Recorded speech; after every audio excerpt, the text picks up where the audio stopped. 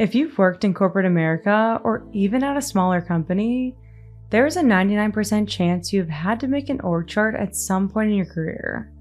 Whether you're presenting to a different department or onboarding a new team member, an org chart is a necessity. In this video, I'm going to show you how to create an org chart directly in Excel.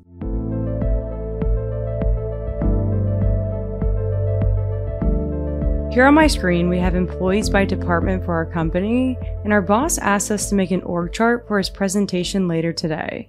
Luckily, Excel has a built-in tool that allows us to create org charts in seconds, so we aren't stressed all morning about trying to DIY build an org chart before his presentation.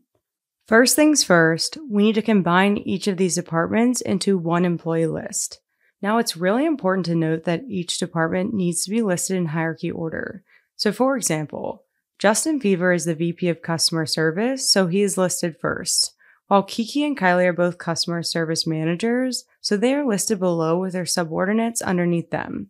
If the employees aren't listed in hierarchy order, we won't be able to create the org chart easily. So once we double check and make sure that all the departments are listed in hierarchy order, we can quickly combine them into one list using the TOCOL function. TOCOL is a new array function that converts an array of data into one column. To use it, enter equals TOCOL followed by an open parenthesis and select all of the employees across each department as the array argument. Next, we need to ignore all the blank cells in the array by setting the ignore argument equal to 1. Last but not least, we need to stack the employees by column instead of by row, so we need to set the scan by column argument equal to true and then enter the function. Now that we have all employees in one list in hierarchy order by department, it's time to make the org chart. To create the org chart, copy the employee list by selecting it and pressing Ctrl+C, navigate to the Insert tab, and select SmartArt under the Illustrations group. Once the dialog box opens, select Hierarchy from the list on the left, and then choose the org chart graphic you want to use. I'm going to select the first option for simplicity and hit OK to insert it into our worksheet. Now we just need to enter the employees into the org chart by pasting the values we copied into the SmartArt window.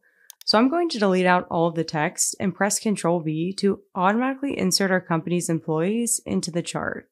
The last step is to format the chart in hierarchy order.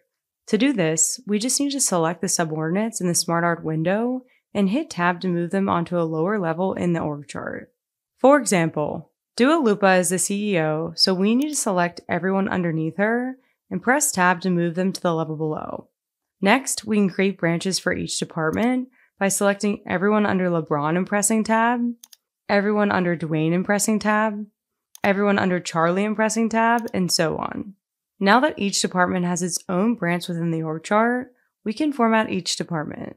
For example, Angelina is Leonardo's accounting manager, so we can select Leonardo and press Tab to move him to the level below Angelina. Taylor is Bill's marketing manager, so we can select Bill and press Tab. Lastly, we have the customer service team.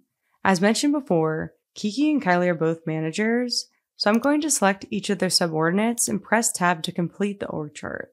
Thanks to Excel's SmartArt tool, we were able to create our company's org chart in minutes and send it to our boss with plenty of time to spare before his presentation.